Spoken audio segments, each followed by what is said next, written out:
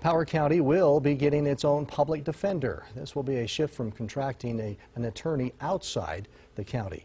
The county has the new position budgeted out for $200,000.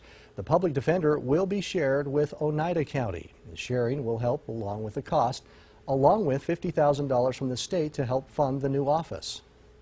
I'm not sure how long they budgeted it out for that, but that definitely helps small counties to put this together, and so we make sure that people that need public defense get a fair deal.